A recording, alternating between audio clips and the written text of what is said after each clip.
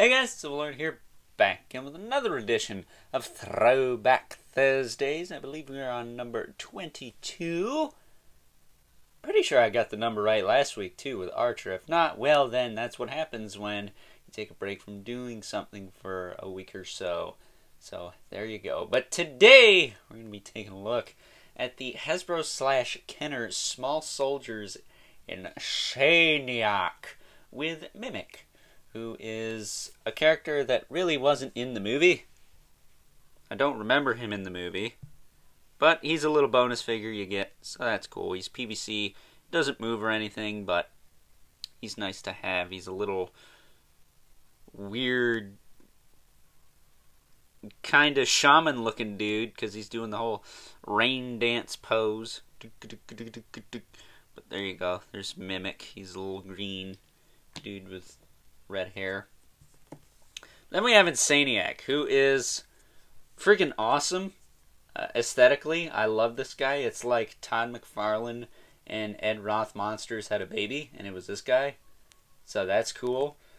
Those of you who don't know, I am very partial to the art of Todd McFarlane, and those of you who don't know me know that will know that yeah, I'm a big fan of the Ed Roth, like Hot Rod Monsters and stuff too, and this guy gives me those vibes as well. But on top of coming with Mimic, he also comes with a couple little chains here, which wrap around his wrists, like so. You can take this one. This hand actually needs to stand, but for now we will wrap this little ditty on it.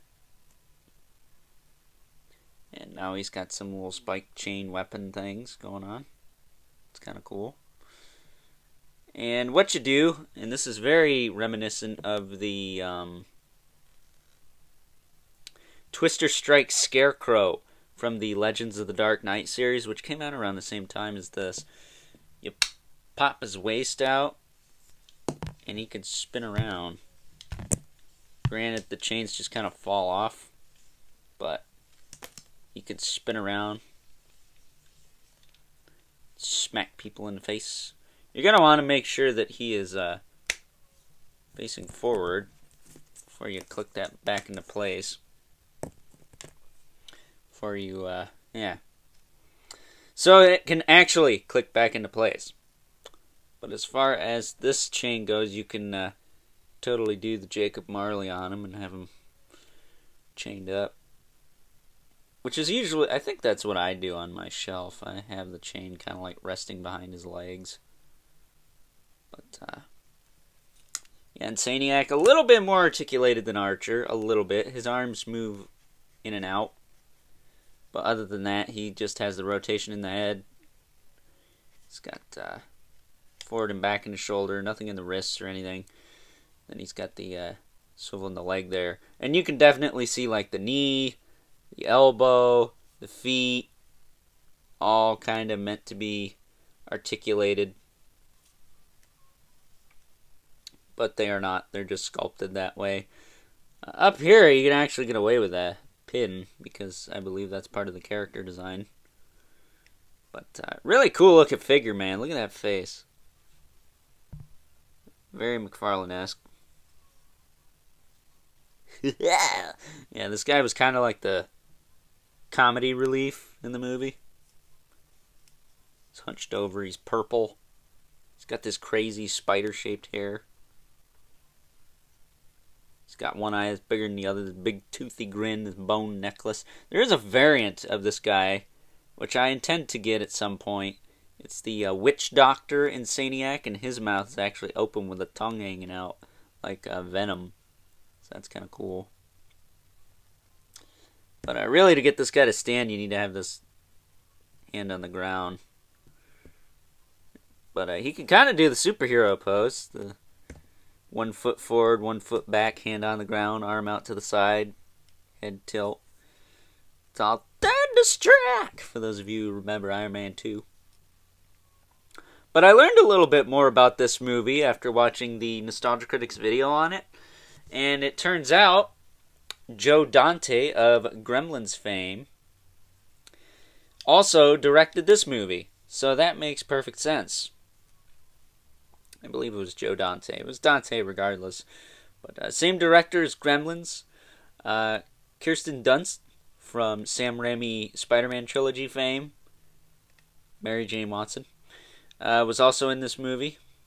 Quite young, too. I think she was a teenager at the time.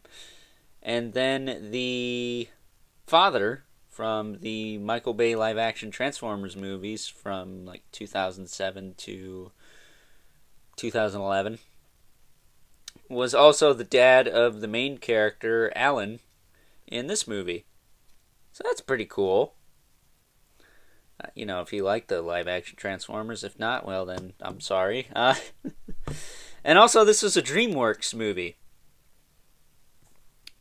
which DreamWorks formed pretty soon before this came out. It wasn't too much longer that this movie came out after DreamWorks was formed, which DreamWorks is basically like all the people who gave a crap about their jobs at Disney left Disney and formed DreamWorks. A lot of the people who worked on Gargoyles actually went on to do DreamWorks, and that's probably why Prince of Egypt's such a darn good movie. This movie was alright. It wasn't perfect.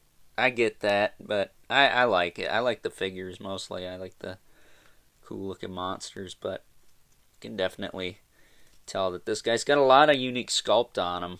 He's got the little spike bracelet there, his little loincloth. He's got another little thing around his leg here. I also have a Burger King toy of this guy somewhere. Less detailed, of course, and his hair looks more silly. Just kind of looks like little beans on his head instead of the kind of spider look that this toy has. But I don't know where that is either, that little Insaniac Burger King figure. Which, speaking of which, they want like $30 for that Ocula Burger King toy, which is the Ocula to get, according to my buddy Brian Starner. Shout out to old Strutelman. But yeah, this is a cool figure, man. I'm kind of just rambling at this point because there's not a whole lot to talk about with these, and I like to talk, so you know, I think he's awesome. He's probably my favorite from the line, even though he's kind of a pain in the butt to stand. I typically just do this, even though it's off center and whatnot, but he does stand that way.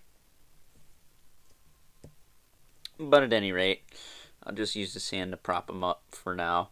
And we will take a look-see at some size comparisons. First up here is Insaniac, next to the only other Gorgonite, and actually the only other Small Soldiers figure I've taken a look at on the channel thus far. We have Archer. Took a look at him last week for a Throwback Thursdays, and as you can see, Insaniac is absolutely massive next to this guy, and I'm not sure if that's entirely film accurate. I feel like the 10-inch Archer is a better scale, much better fit for this Insaniac figure. Let me know in the comments if that's true or not. He looked a lot bigger in the movie, Archer, not Insaniac. But here's Mimic. He wasn't in the movie, again, but there he is anyways. As you can see, he's, of course, smaller than both of them. But again, I feel like that 10-inch Archer might actually be more to scale with this Insaniac figure than this more basic Archer figure. But nonetheless, this is the Archer I have space for.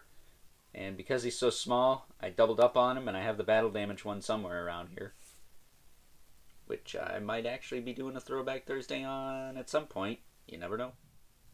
And last but certainly not least, we have our two regulars, the Mythic Legion's Brother Mandibulus, the 11th Spawn, who as usual towers over everyone, but in this case, I think Insaniac, if he wasn't pre-posed with his legs bent like that, would be giving Spawn quite the run for his money. But with that being said, time to wrap things up, some final thoughts. Overall, and while once again I know that this is not the most perfect interpretation of this character from Small Soldiers, I'm going to say that Insaniac here is definitely, most likely, my favorite figure from this line with 110% confidence. I'm pretty keen on that decision because, well, his design, it's just so McFarlane-esque. It's like McFarlane meets Ed Roth type stuff. And you guys know me, I love me some monsters. And Todd McFarlane and Ed Roth monsters mixed together, that's a match made in, I guess, hell, isn't it? Not so much heaven. But at any rate, yeah, this is definitely one of the most sought-after characters from this series, so I would highly recommend if you want this guy to pick him up sooner rather than later. I mean, they're getting almost $30 for the Burger King Ocula, which is the Ocula to have, but it was like $1.25 Burger King toy back when it came out. Is it really worth that much? I guess it all depends on what you're willing to spend, and if you're willing to spend that much, you're insane. With that being said, hope you guys enjoyed this week's edition of Throwback Thursdays. Don't forget to comment, like, and subscribe. And if you are so inclined, please hit that notification bell so you know whenever I upload more reviews like this one. Next week, we're going to be taking a look at old Troglodyte himself, Frankenstein. Because we got to show that algorithm who is boss, right?